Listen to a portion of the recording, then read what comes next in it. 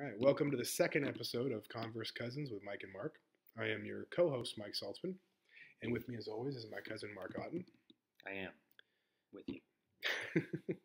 Not just in spirit, Yes. in real life here, visually and spiritually and literally. Yeah.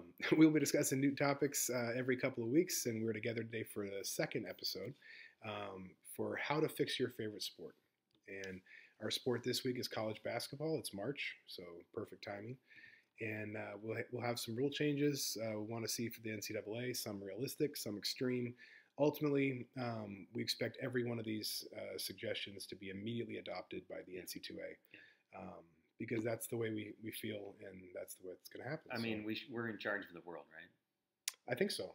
Not today, but I think by Tuesday. By Okay. Tuesday, Yeah. we'll be in charge. Let's give it a few days. So let's get started. This inspiration for doing the how to fix your favorite sport is your baby and your Yeah. idea. So why don't you give us the first topic?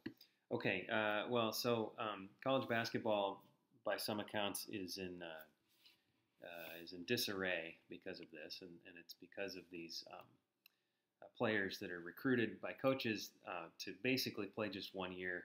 Sometimes two, but that's considered not really the goal. I think a lot of times it's one year to play for your school.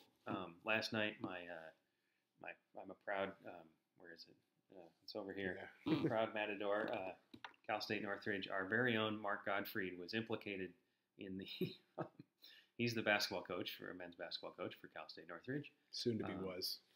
Well, he may not last because he was named in a report. He was already rumored to be part of this, but when he was at North Carolina State, he recruited Dennis Smith Jr. as a one-and-done player, and may not have done so without the benefits of money to help him out, recruit the player, which is not by the rules. So then again, the rules are kind of crazy, not allowing college players to be paid, and then also just not really education focused. Like it's all about getting these players in to then have a practice year before they get drafted into the NBA at the highest level. So it doesn't really fit with college basketball education or education. Yeah. The concept of coming to college and also taking classes and also playing a sport.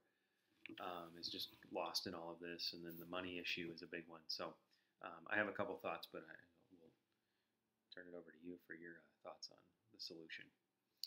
Well, I think part of it will be to remove this one and done rule of you need a minimum of 1 year of college before you can enter the NBA draft. Which I think is happening. It's definitely getting back to that. I think once you've graduated high school, or even once you're of graduating high school age, once you turn 18, you should be allowed to become a professional athlete. And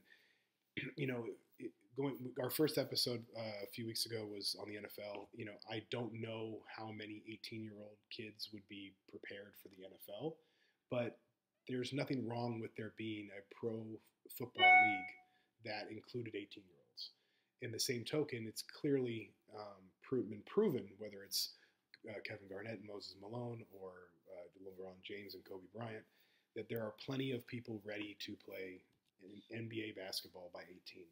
And whether it's another league, LeVar Ball was obviously very infamous for trying to start his own league. David West, a former Golden State Warrior and New Orleans Hornet, among other places, is trying to start a pro league that will allow 18-year-olds to play.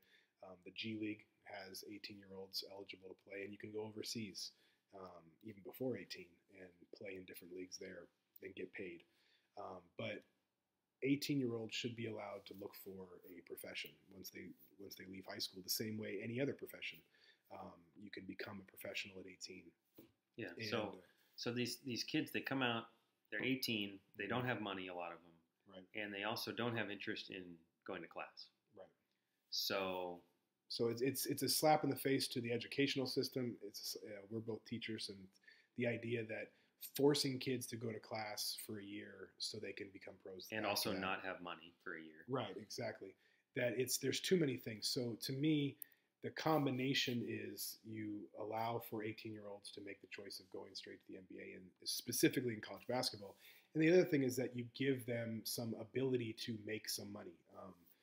Paying the players a salary might go completely against the idea of an amateur athlete, and I get that, and I understand that giving them money for playing seems excessive, but the other rules that are in place, some of the ridiculous that you were kind of alluding to.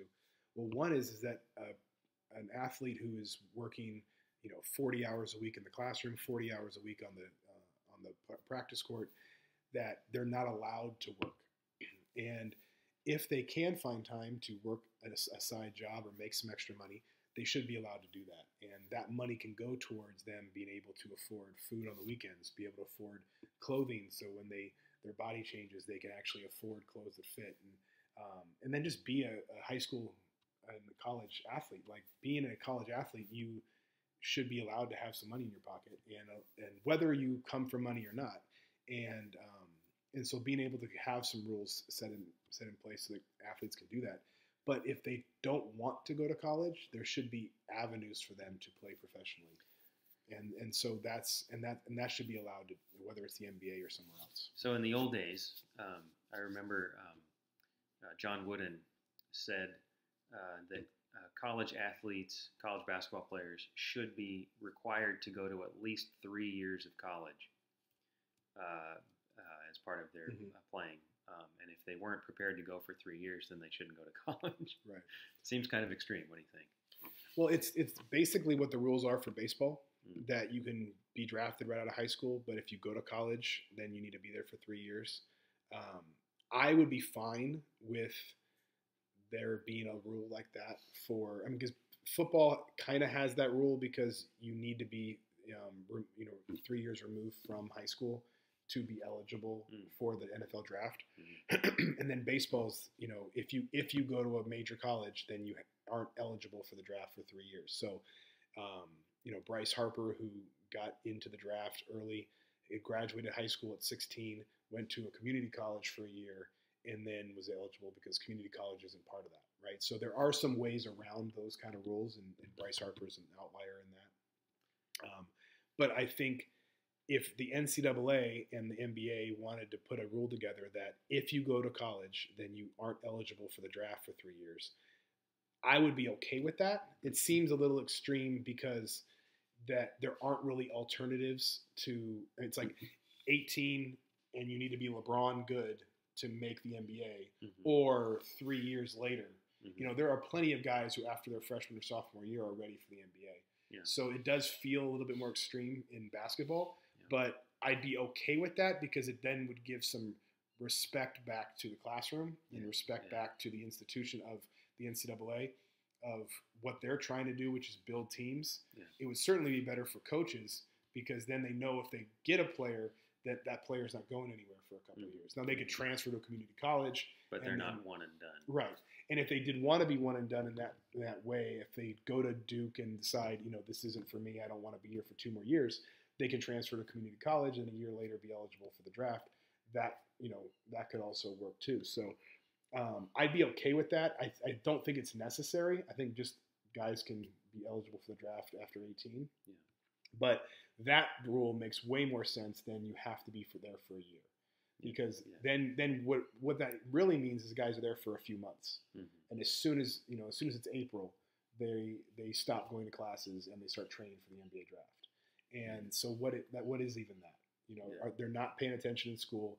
Their grades when their grades come out, I'm sure this happens way more than we realize. But whether it's North Carolina, who's been infamous for changing grades, or other schools that just haven't been caught yet. It's very possible that a lot of guys are eligible, quote unquote, and don't really ever go to class.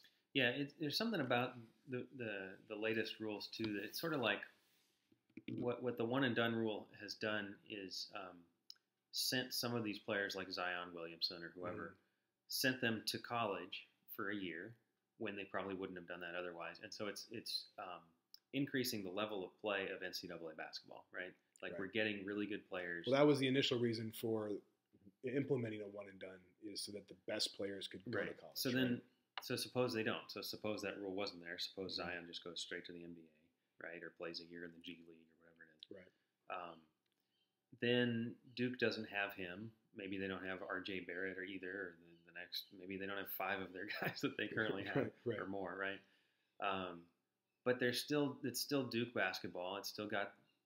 I mean, it's still really fun to watch. Probably at that point, Coach K is recruiting guys at that point then that are, a more balanced package deal where they are wanting to go to college also.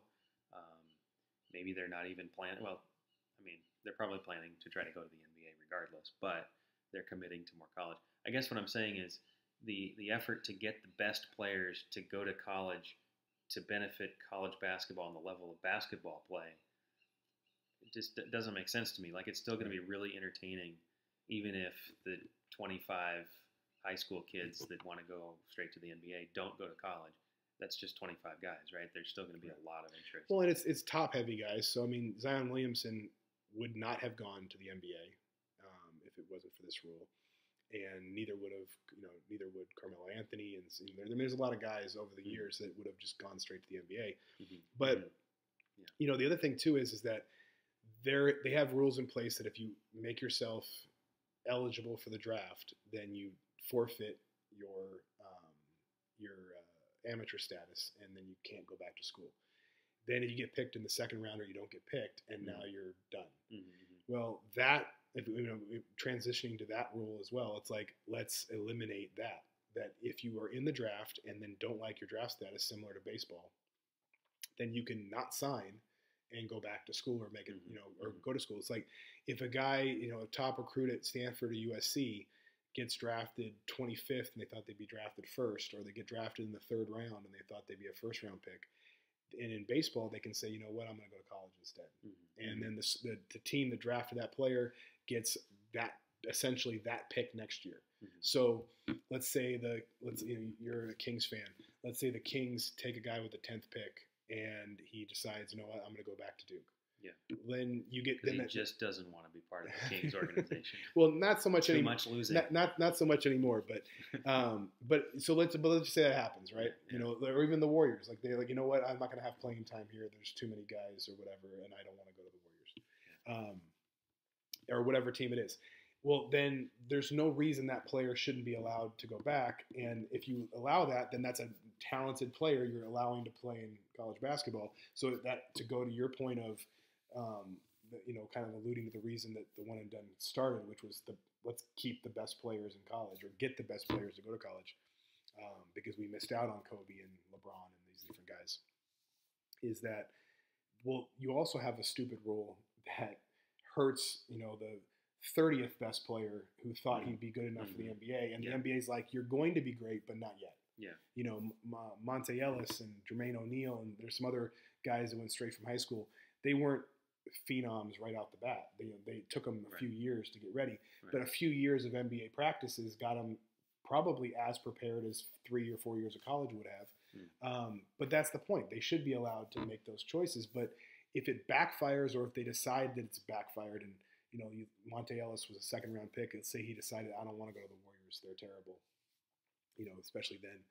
And so he's like, you know what, forget it. I want to go back, or I want to go to college. Well, then he should be allowed to do that, because he hasn't done anything professionally yet, and allowing those players to go to college after the draft would be good. And then, if to use that same example I used before, if the Kings had the 10th pick, they picked a guy, they decide, I don't want to go to the Kings, then the Kings have the 10th pick the next year, and that just gets sandwiched into the draft next year. So if they had the 20th pick, the following year, they get the 10th and the 20th pick, and then of the 30 teams, the 30th team now has the 31st pick, right? And then everyone just gets one less pick.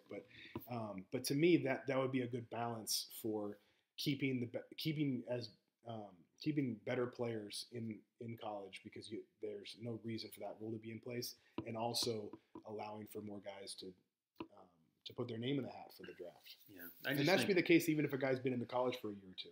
Yeah. If they declare for the draft, they don't like their pick, and they've been in college for 2 years, they should be able to go back for their junior year.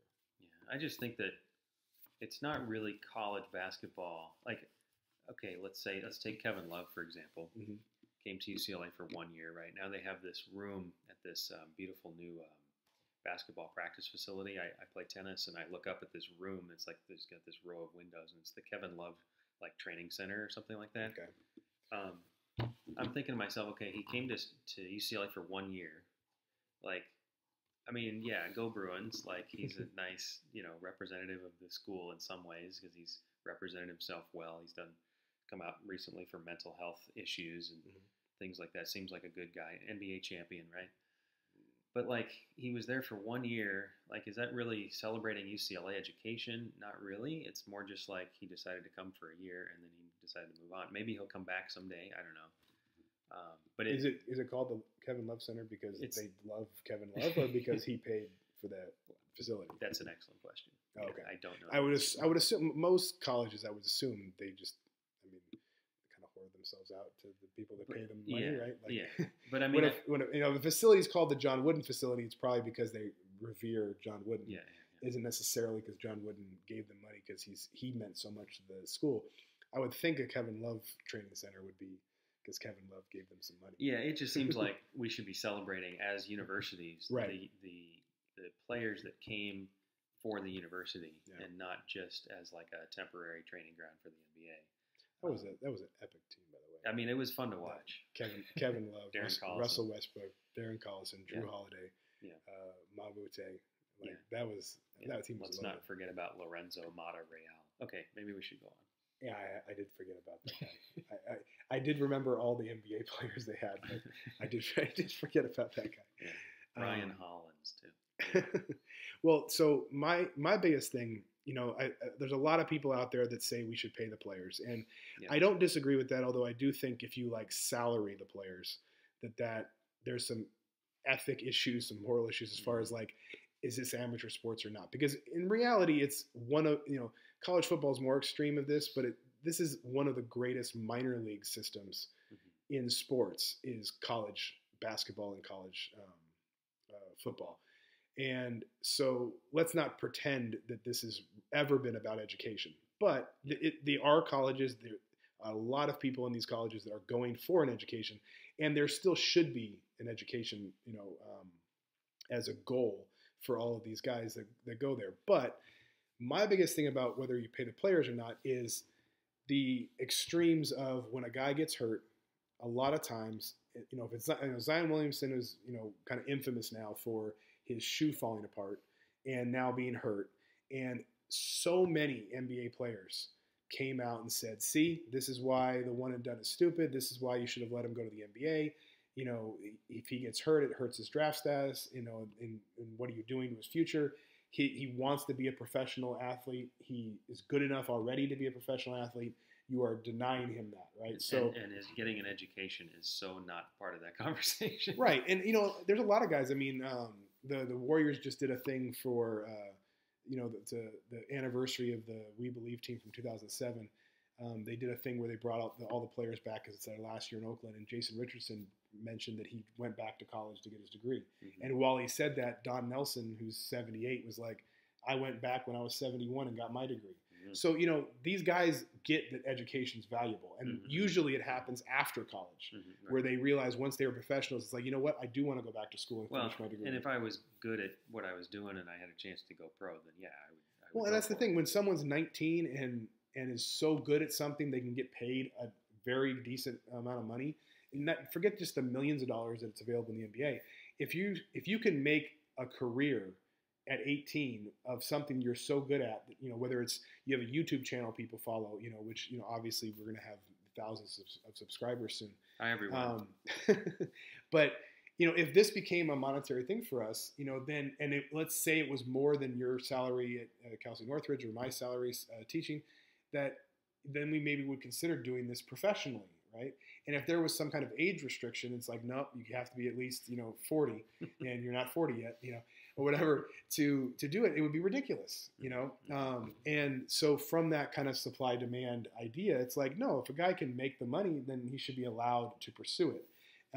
But my biggest thing is that there needs to be protection for not just the Zion Williamsons of the world that are going to go to the NBA eventually, but for the guys who aren't going to go to the NBA, that are in college, that did come from poor communities, that don't have any money and really don't have any options once they are done with college, that if they were to blow out their ACL or rip their shoulder apart or whatever, that if they were to get injured while playing, that they basically get sent home with their scholarship gone, and that's it. And in reality, if nothing else, the bare minimum should be is that their medicals should be covered kind of for the rest of their life, but at least for as long as it takes to heal in any way whatsoever through that university. Because with how much money these universities make on major college basketball and football, and how that drives, and the players specifically drive that income. Oh, absolutely. And when that's the case, then there absolutely needs to be some compensation for their medical to be basically covered, for free. Mm-hmm. And that, to me, that's the least they can do, so that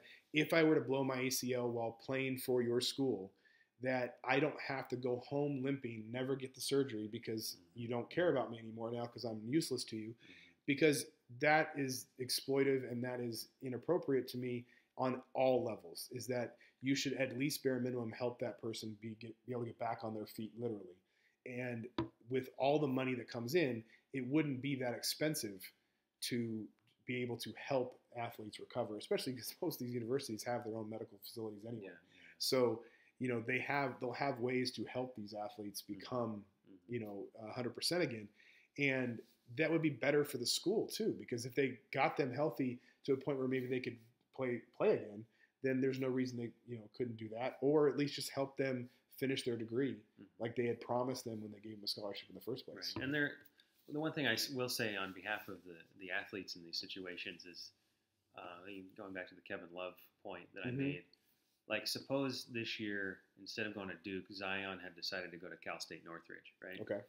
Like suddenly everyone knows CSUN all of a sudden. Like, right. They're like, where was that? Like, where in California? Yeah, and then like it's not CS North like it says on ESPN. It's CSUN, Cal State Northridge, So then suddenly we would have all this attention that we've never had before. And it would just be because of one guy, basically. Right. In basketball, there's the kind of star power that you have with one or maybe two guys. So these universities owe these athletes a ton because they bring all this attention to the school, and especially in basketball, it's such a big deal.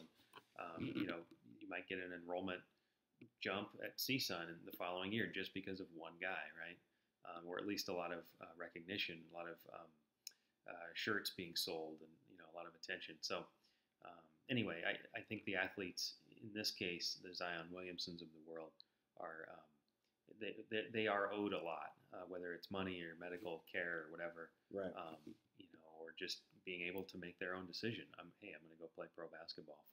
Forget this college thing, at least for now. I think they are owed that, and they deserve it because they worked hard and they're good at what they do. So, well, I think to me those are the two things. Is the first thing we're mentioning about medical is like if you could get a 4-year scholarship, and it would allow you, and in that you're allowed to work if you need to, you're allowed to have your medical is covered whether you're healthy or not, and that if you get injured, that they will protect you. And if those things were in place, then it would be a much healthier environment for a guy who maybe is hiding or they're an injury because they're worried about losing their playing time. Mm-hmm. So they're playing on an injured foot because they know if they tell them they're injured, then they might be sent home, or they might not play. Mm-hmm. And if they don't play, then they can't get to the league or whatever, right? So from a health standpoint, that would just create a healthier environment for all. The other thing is, and you just alluded to that, is that if CSUN had gotten Zion Williamson or any small school, that the amount of sales, or a big school in enrollment, but small in terms of success in athletics, right? And especially basketball. But let's just use that. Even if it's Duke, Duke is making a ton of money selling Zion Williamson jerseys that don't say Williamson on the back, but they have his number in their stores because that's the number they're choosing to sell because he's their number one player. Yeah. That's been happening for years, and that player receives no money for that sale. Yeah. Now, and again, we were talking about this, before we started, but to me, if you want to keep that money away from the athlete because they're an amateur athlete, and you don't want them profiting off of sales of school, merchandise or whatever, while they're there, fine. I get to a point why that is, I don't but know if that's really fine. But okay. well, I don't necessarily think so either. But it's like my point is a bigger point of like, okay, if you want to say that, okay, but that player still deserves something for that sale. Yeah. And to me, one way to do it, and it would be even a way actually probably for that player to make more money. To give them an A in the class. No, that would be cheating. Almost. Never mind. Oh, it's close, but not. Sorry, really. That's our tape. That's already happening at North Carolina and other places. But puts a percentage of that sale away for that player, and when that player graduates or when that player leaves your school, then they get that money. And they have no problem with them getting that money in real time. And like if you sell 100 Zion Williamson jerseys, then he gets maybe 10% of every sale, and then that money goes into an account that he can use whenever he wants. Right. But if after 4 years at a school or 1 year at a school or 6 months, things that you sell with their likeness, things that you sell that are 100% them. Yeah. If you sell a generic Duke shirt, you don't have to give a percentage of that to Zion Williamson. True, although theoretically, like if Zion had come to CSUN, there would be more CSUN shirts sold that year. Right. And you know what? If you want to say the percentage of the percent hike, I'm not a math expert, but it's like if you say there's been a 300% increase in CSUN merchandise sold since we signed this player to a scholarship, then give him a percentage of that 300% increase. It's like to me again, maybe that player doesn't deserve all the profits, but they do deserve some of them. I like the idea of holding it in some sort of account, and then when they're done, they get access to that. I think it's a responsible thing to do and a smart thing to do. The player will make more money because of it. They're less likely to spend it irresponsibly if they are given it at 22 when they leave instead of 18. Yeah. I would think we've seen enough examples in life of 18-year-olds being given millions of dollars and then becoming broke that any length of delay would probably be smarter long term. But even with that, the idea that you could sell a number 10 jersey and your best player is number 10 and that player doesn't get a dime. Yeah, it's like the only reason you picked that number was because of that player. That's the reason you're selling that specific jersey at that specific time. Makes sense. Give the players what they're deserved. All right, so let's not an A in the class. Let's if they earn it. Let's shift to March Madness because that's clearly that's the golden goose. We have entered the madness. It is currently mad for the sport, there's a lot of things we could talk about. What's something that you want to start with? Some format and location of tournament games and the size of the tournament and all that stuff. Obviously, the NCAA tournament, the big dance is. Is it the most popular sporting event, the most fun sporting event across all sports in the U.S. across the whole year? Probably is. What do you think? I assume just from viewership, the Super Bowl is still number one.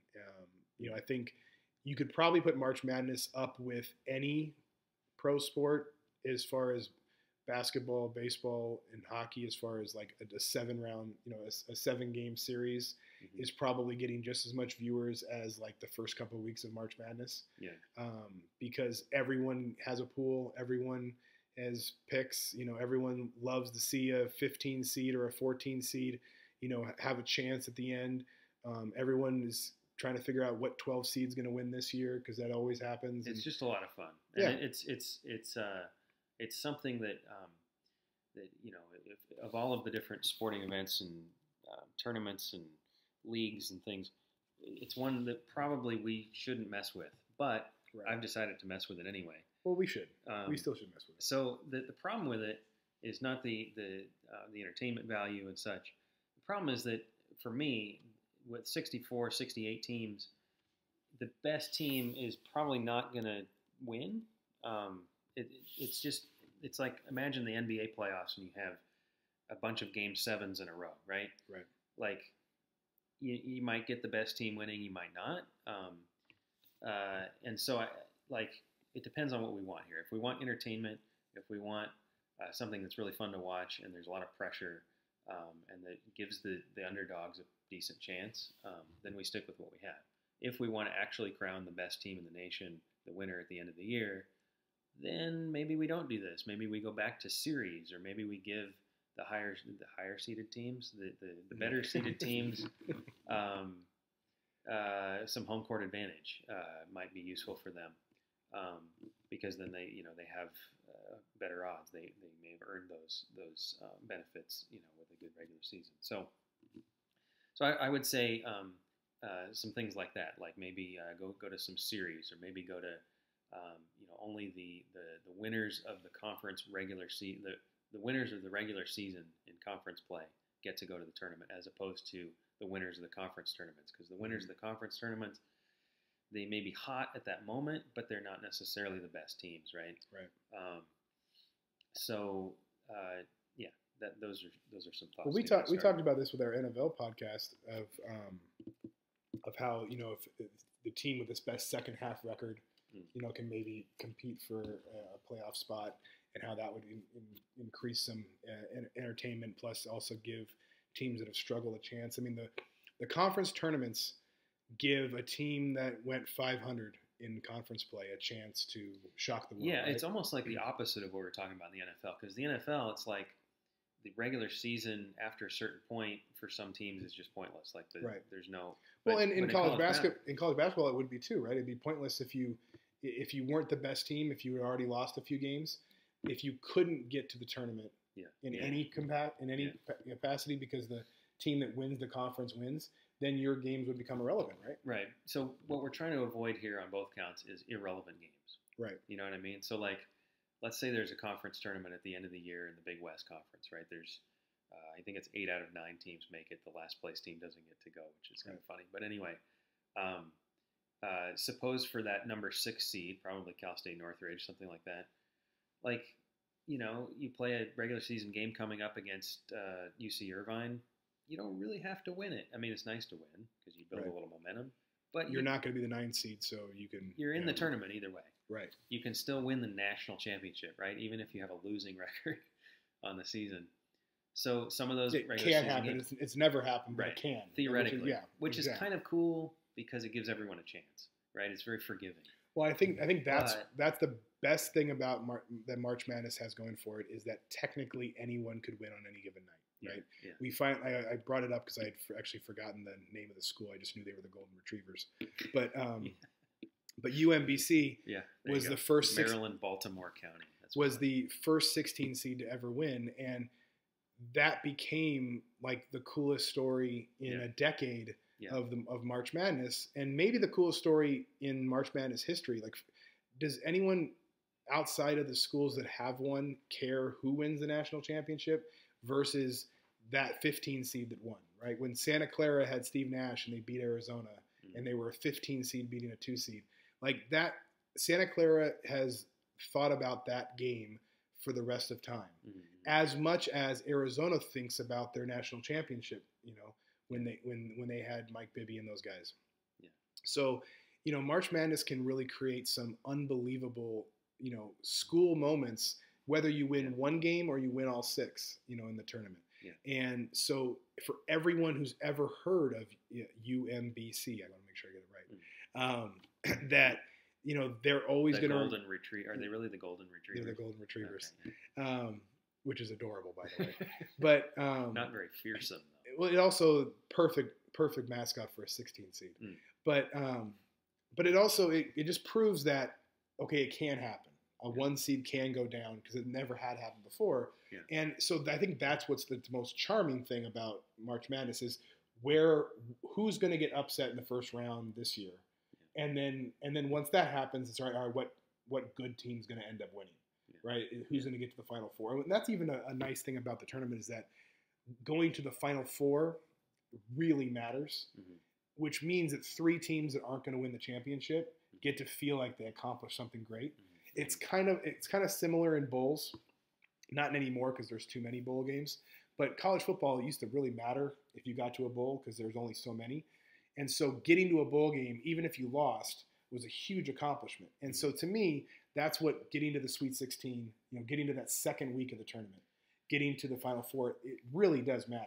And so for a 15 seed, a 13 seed, all these teams that are higher seeds or lower seeds, depending on how you want to say it,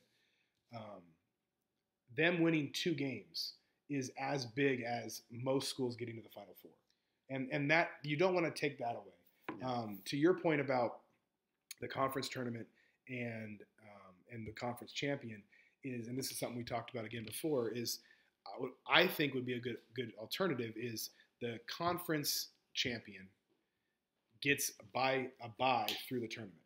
And then you have, so like a perfect example would be the Big West you just brought up. If there's 9 teams, well, the top seed doesn't have to play in the tournament. Yeah. The 1 through 9 or the 2 through 9 become the 1 through 8. So there is no ninth place team. So everyone gets to be in the tournament. Now the number 2 team plays the number 9, and then once the team that wins that conference tournament plays the conference champion for the right to go to March Madness. And then you don't have a team who's 16 and 17, shocking the world and going as the only representative for that school without at least having to go through the top team. So maybe we do the same thing with the NCAA tournament, and we give the number 1 seeds or the top 4 seeds in each region a bye. With the first round, I'm okay with that. Having, because to me, right now it's 68 teams now, and there's 4 playing games, which I think is great. I do think that the 4 playing games, that's another, we get a little aside rule. The 4 playing games should be 8 major conference teams. No mid-major should have to play in it. I'm on board with that. Because now that they took away, they went away from just having 2 16 seeds play each other, and now they're doing it more like a 10 seed, right? Which is like the all bubble teams. And to me, and maybe people that are at big conferences would have a problem with this, but to me, it's like you're a big conference, your schedule is harder, so it's a lot easier to get in.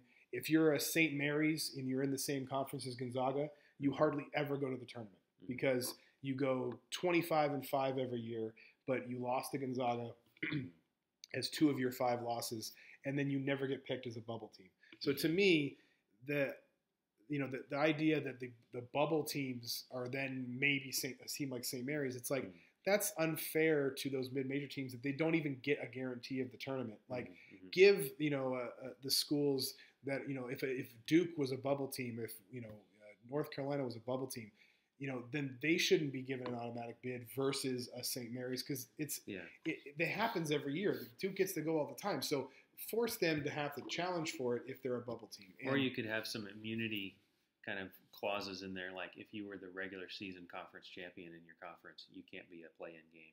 Or if you were exactly. Yeah, to me, it should be all at-large teams. And if there are a couple mid-majors in there, it's not terrible. But I think there should be something to, if you're on the bubble and you're not sure between Stanford and St. Mary's. Well, even though Stanford's the established school, it's like I'm fine with them saying, you know what, St. Mary's, you get the automatic 10 seed, and Stanford, you have to play to win, to get a 10 seed against Tennessee or Virginia or whoever. One thing that bothers me about these at-large bids is that it's so subjective. Right. Well, it's just kind of forced. It's almost impossible not to be. You can we've seen with like BCS and stuff that you kind of can use numbers to determine it, but that still comes from the rankings, which are subjective too. Right. So you'd have to come up with something in advance, like for example, the ACC gets 5 teams, right? And if you're number 6, then you're out, or something like that. Or we have these conferences that get 1 automatic bid. Right. Well, maybe we put a number on the other conferences. Something like that. I don't know how you would do that particularly fairly, though. And that can be tough, too, because I would think there has to be some kind of a yearly line that, like, maybe if you get a certain, like, if you're in the ACC, then if you win, I don't know what the number would be, that would be right, but let's say if you win 20 games that year, or if you win 15 conference games, I don't know I'm not exactly sure the right numbers, but let's just use simple math or whatever. But it's like if you get to 15 conference wins, you're automatically into the tournament, no matter how else. It'd have to be more like 8. Right. I just mean like, so let's just use 8 then. But like if you get to 8, you're automatically in if you're in one of the major conferences, and if you get 12, you're automatically in. If you're so that line, then if there's 6 teams one year in the ACC and only 4 the next year, well then there shouldn't be a number 5 because that 5th team isn't worthy of it, or that 6th team isn't worthy of it, at being an automatic bid. Or it could be some sort of other number, like the previous year, how many teams made the second round of the tournament, from that conference, or well, that would be super interesting too, because winning and losing the first round, that would incentivize schools, even more to win. And it's like sometimes I think just getting to the tournament's enough. And as much as everyone wants to win that first round, it's like if you made some rules where winning, going into the Sweet 16 or going into the Final Four helps or benefits that school or that conference for the next couple of years in how they're ranked. It's like that to me would be there. It couldn't hurt, I don't think. Yeah, I like that for berths in the tournament. In terms of like actual seeding, I don't mind it being subjective so much, because like you're in the tournament, you've got a chance once you're in. Right. But to actually exclude a team because they just weren't judged to be good enough on some like subjective criteria or by some statistical formula, doesn't make sense to me. So that would be one thing. Another thing that I wanted to put out there was just the neutral site games that are played, like the conference tournaments, the NCAA tournament, all at neutral sites. And I'm just not a big fan of neutral sites. Like okay, I understand that we want this to be fair, right, to both teams. We want it to be something where the best team wins. Well, we're already kind of not having the best team win. We might, but we might not with the current system. What we're going for is kind of the excitement of a Game 7, right? That kind of feel every single time, conference tournaments, NCAA tournament. So we might as well then put them on campus at the different campuses, I think, because, I mean, if you've watched a neutral site game, suppose you watch Duke playing a game in Charlotte, right, or something like that. Like, okay, there's maybe a little bit bigger capacity of the arena or whatever. There's a little bit more revenue probably. But like, to watch that game, the fans are into it, but they're not, like, it's not that big like when you're watching the game, you're like, oh, this is an exciting basketball game. Right. But if you watch it when it's on campus at Duke and the fans are just right on top of it, I mean, it's like amazing in terms of how intense it is. Right. And it gives the home team an advantage. So the home court advantage, I think, could be rewarded to schools that earned it. So maybe the regular season champion for a conference tournament. Right. And then the top 8 seeds would have home games.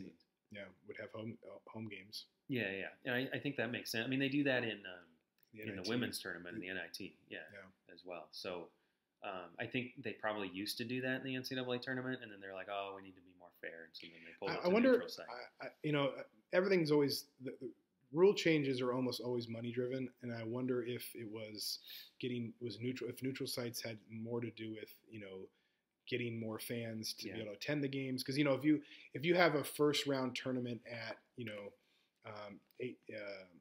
SAP Center in San Jose or something, and now a city that doesn't have an NCAA team but has an NBA size arena can host a bunch of games.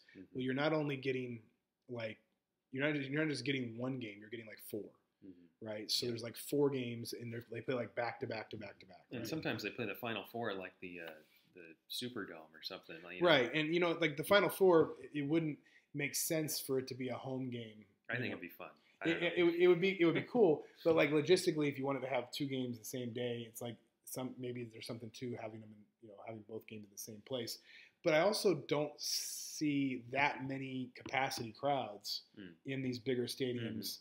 In those first couple of rounds. Right. So if you want to have an atmosphere of what college basketball can be at its best, then playing a home game at Duke in the first round would definitely bring that. Now, would the Golden Retrievers have won the first round game if 90% of the crowd was the number 1 seeds? Well, so that also goes toward my other point of rewarding the teams that did well to that point with the home court, because then that makes sense, because then they have a slightly better chance of winning.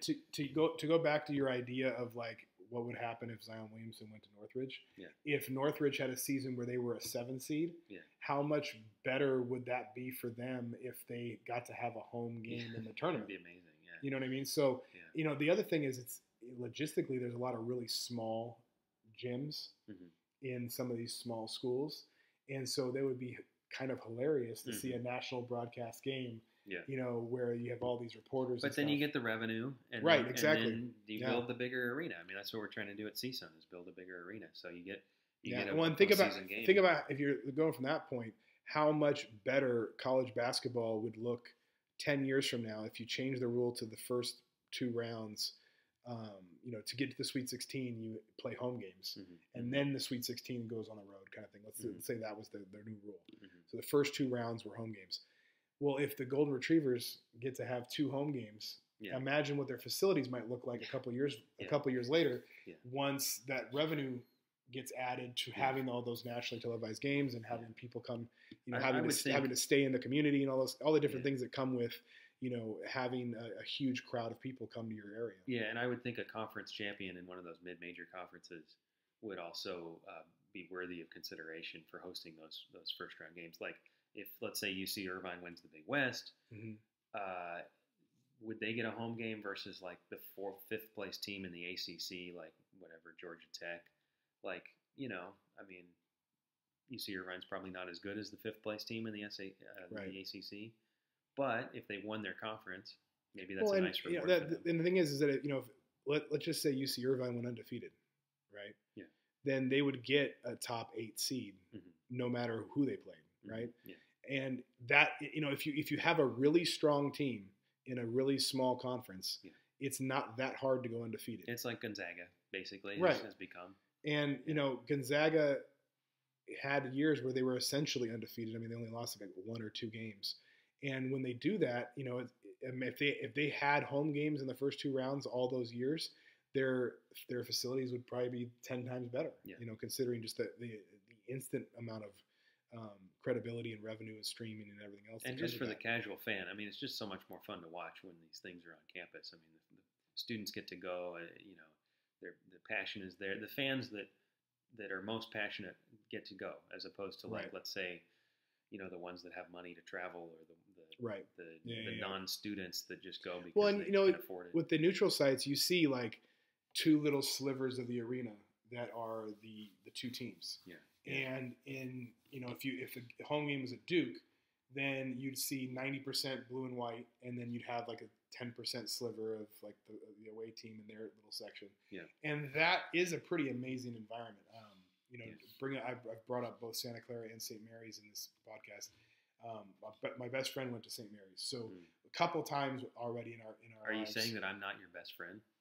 Well, you're my cousin, so okay. you're family. Okay, so sorry. It's a whole different level. Okay. But no, my best friend growing up though went to St. Mary's, and so we went to Santa Clara a couple times and sat in the St. Mary's section to watch the games, and in what is a very, you know, muted version of like Duke, North Carolina. Santa Clara versus St. Mary's matters. Those schools care deeply about winning those games because that's a rivalry. And it's not the intensity of Duke, North Carolina, but it's the same idea, right? And so to sit in a St. Mary's section and watch a Santa Clara St. Mary's game and see St. Mary's do well, I have no feelings about St. Mary's, and you get caught up in the excitement. So just imagine how that'll feel to an audience watching on television, seeing, you know, St. Mary's fans go nuts because they're beating Santa Clara, but it's on a national scale. Yeah, let's try to find a way to get these games back on the campuses. I'm on board. Well, and you know, it's one thing to have, you know, like the Superdome or or something like that hold the national championship, because that's kind of a cool experience too. It's like that scene in Hoosiers where they measure the distance to the free throw line. And measure the hoop to remind them that it's still a basketball court. That's true. You know, even though there's 15,000 fans instead of 500. I guess maybe you can keep the Final Four like that if you want, but I don't know. I'm a big fan of keeping things on campus. Well, and I think it goes back to our general theme here of, you know, let's make student athletes actually students and athletes. And part of the student athlete experience, another friend of mine from high school went to Ohio State. And he's from Ohio, so he wanted to go there. But a big part of the reason he chose Ohio State was because he wanted to go to football games where there was 100,000 people in the stands. And to me, and we'll talk about this when we do college football, but one of the things for college football, one of the rule changes I wanted for college football is that the there should be a 16-team tournament, I think, and that first game should be home games for the teams with the higher seeds or lower seeds, whatever you want to talk about. Yeah. And so if the first round game has to be at Alabama instead of the Hawaiian Punch Bowl, then that is even better for that school, and it's great revenue for the mid majors that make that tournament. The same thing applies here. Yeah, I know Central Florida wants that game, but we're going off a different sport. All right, what else you got? Well, I know for me that there was some general stuff, and most of it, the last few things I was just going to mention was just how there should be more opportunities for mid majors to be successful. It's what drives all the Cinderella stories when any mid major can beat a powerhouse team. So if there's two teams that are very similar, we've used these same schools for a couple of their examples. So let's say Duke and St. Mary's have the same rating.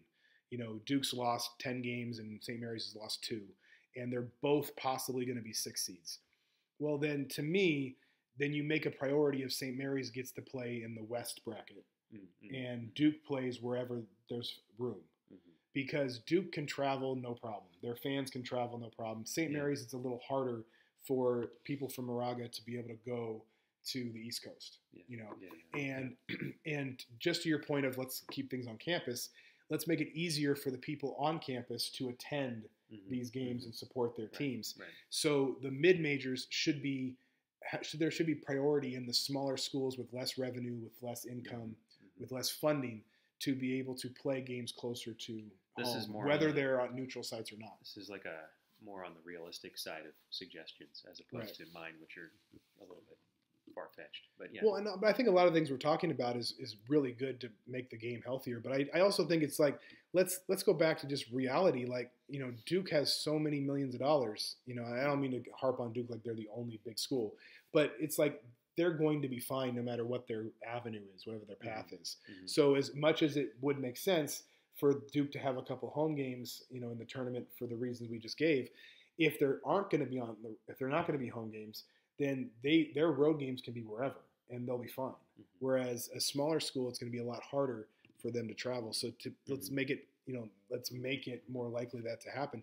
Another thing I was just going to say real quickly was just that trying to have more of a balanced schedule for mid-majors. I know there's a lot of preseason tournaments now where mid-majors get opportunities to play big schools. But, one of the reasons that only one team from the Big West gets to go or these other smaller conferences is because they hardly ever play good schools because most of their games are in the regular season, which means they only play schools in the Big West. Yeah. And then how many games they even get against a Stanford or a Gonzaga or USC or UCLA. Right. So putting some, maybe not even a rule, but just encouraging these big schools to play smaller schools more often in the preseason, because Duke and North Carolina, these other schools, the other big schools, they don't need a lot of tests early in the preseason because games in the early part of the college basketball season are completely irrelevant for those teams because if they win enough games in their conference, they're going to go to the tournament anyway. Yeah. So a lot of those preseason games should be against mid-majors that want to make the tournament. If there's more encouragement, because it's not like it doesn't happen, but these body bag college football games where Alabama goes to some, Alabama, A and Q and beat them by 80. It's like that doesn't help either school. Well, Long Beach State has done this with their non-conference schedule in recent years a little bit. They've scheduled against North Carolina. They've scheduled against some teams, and they usually get beat up pretty good. Right. But at least they're trying. That's the kind of thing that you're talking about. Right. At least they're giving them. Well, and there should be more opportunities for tournaments where it's as many mid-majors as there are, big schools, but also just get there to be more opportunities for mid-majors to have some games because their games in the preseason matter way more. Yeah. Because if you're going to be saying, well, St. Mary's is an at-large team, they're 25-5, and 2 of their losses are to Gonzaga, the other 3 are to major schools. Well, they probably would look better in their, in the grand scheme of things if they were 25-5, lost 2 games to Gonzaga, 3 games to Duke and North Carolina and UCLA or whatever, but then beat 6 or 7 other teams that are in the tournament. And if they're not given that opportunity and they only really get, if the third best game they play is the third best team in that conference, that's not helping them get to the tournament. Yeah. I'm on board. Was there anything else you had, or did we fix all the problems? Well, at some point we need to talk about. We fixed them all, but okay. So at some point in basketball in general, we need to talk a little bit more about refereeing, and I think maybe I'll save most of that for our NBA chat, which can be soon.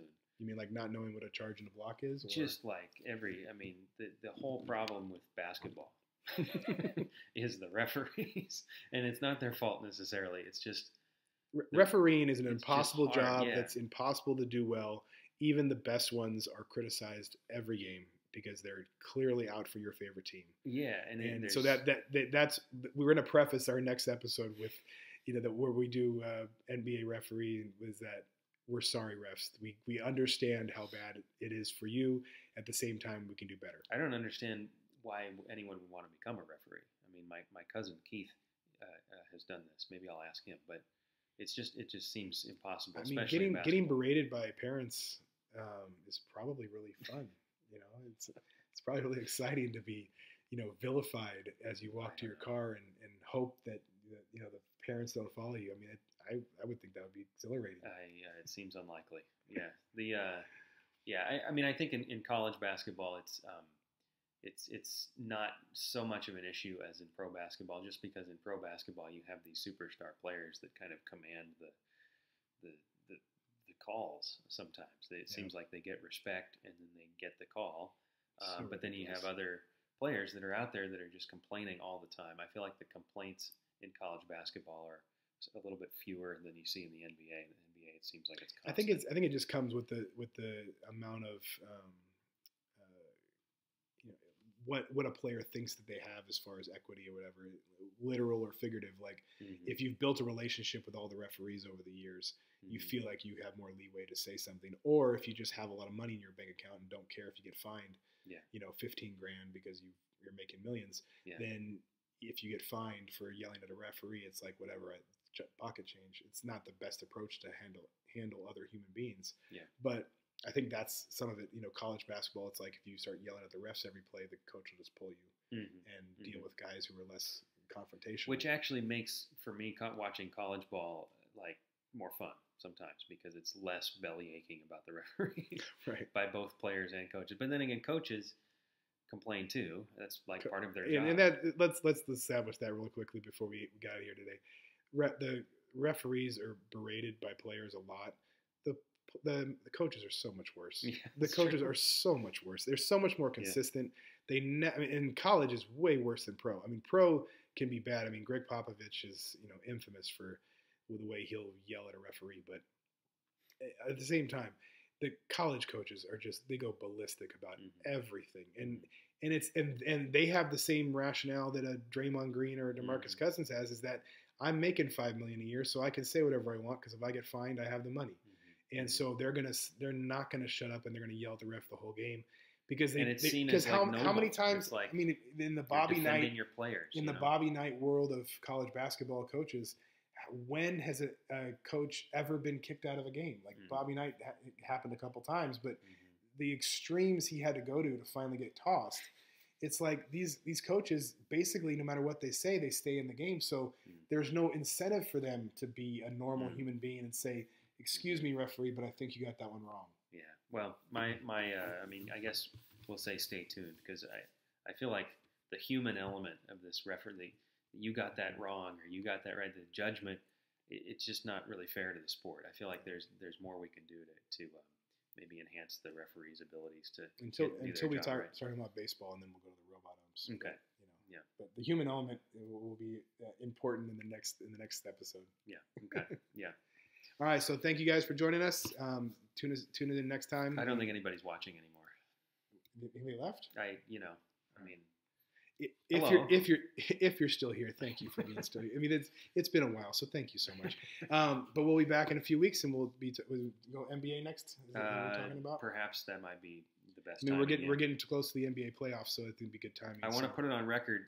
Let's see. Who do you predict to win the NBA or the NCAA championship this year? Who's your team? Well, I think we talked about him so much that it would be kind of rude not to. So I'll go with Duke. Okay, I'm going to say Cal State Northridge. They're going to win 13 games in a row to win the whole. No, let's say I'm going to say not Duke. We'll go Gonzaga. Okay. You know what? Hey, Gonzaga wins, more to him. With all the talk I had earlier about mid majors, that would be the greatest thing to see a mid major win the whole thing. Yeah. But yeah, I'll ride or die with a healthy Zion Williamson in a few weeks. Okay. All right. So until next time.